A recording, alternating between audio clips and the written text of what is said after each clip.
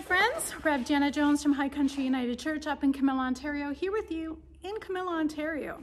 Though it may not look like it for those who aren't affiliated with our church normally in person, this is part of our church. This is the drive shed. Well, I'm getting dizzy just doing this, I'm sorry. And so this place is where we hold our strawberry suppers and our beef dinner, our rummage sale. We've had a few little fundraisers like our hoedown. There's been a wedding here, or a reception anyway, and so forth.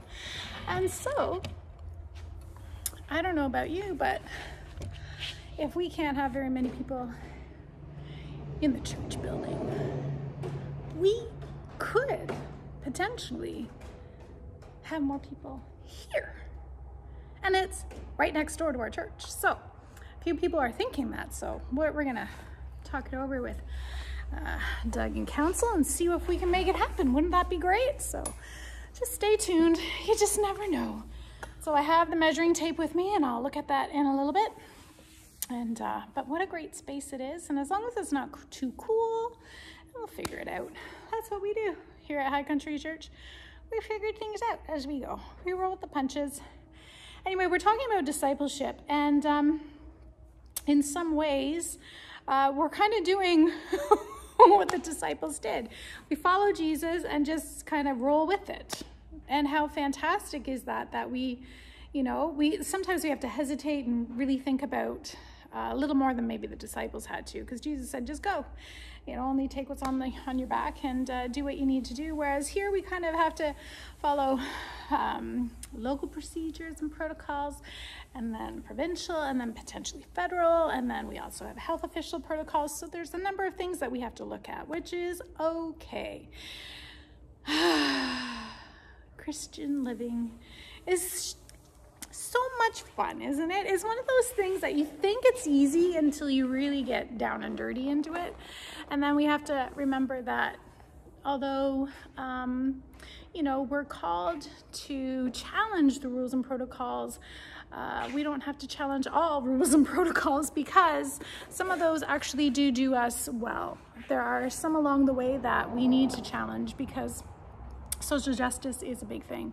But for the most part, I think much of what's, at least in our area, is there for the wellness of all. It's so nice out here. Not much of a breeze in here, but we don't have the windows open right now, and that's okay. It's just kind of a nice day.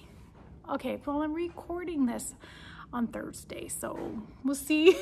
I saw that the temperature is supposed to rise this week. So anyway, so if you have thoughts on worshiping the shed, let us know. I mean, I put it out there for prayers. I'm just trying to get a poll so we can kind of gather information and see where everybody's at. That if we had church in the fall, would you come, first of all, because some are very vulnerable and don't want to risk anything at all until a vaccine is, and that's totally understandable. We just kind of need to know where you're at.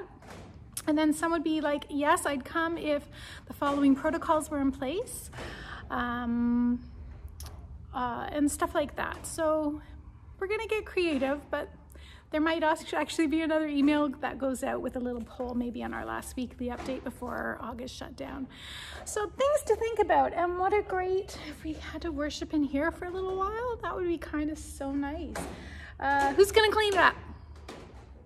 Let's hope not Susan, who continues to work so hard, as with a few of them through these COVID-19 days. So I'm going to give thanks to them who continue to help our fundraisers that are year-round, and giving thanks for all the discipleship that you guys offer. I love the sound of the metal roof. There's something so calming about it. Anyway, it's a very spiritual place for me. I don't know, but okay, let us pray, shall we?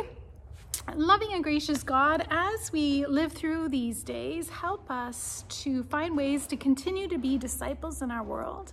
Continue to challenge us to be creative and to roll with the flow, and to see how and what we can do in our ministry while also keeping each other safe. But help us to do things meaningfully well.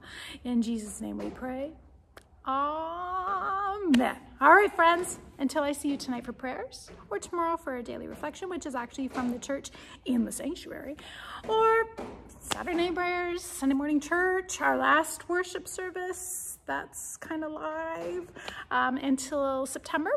And then we have prayers. It's all good. We're still online stuff is going to happen until July 31st, and then we're to just Sunday night prayers through the month of August. All right. Okay, until I see you later, this is Rev Jan in the shed saying, friends, God is with you. Have a great day.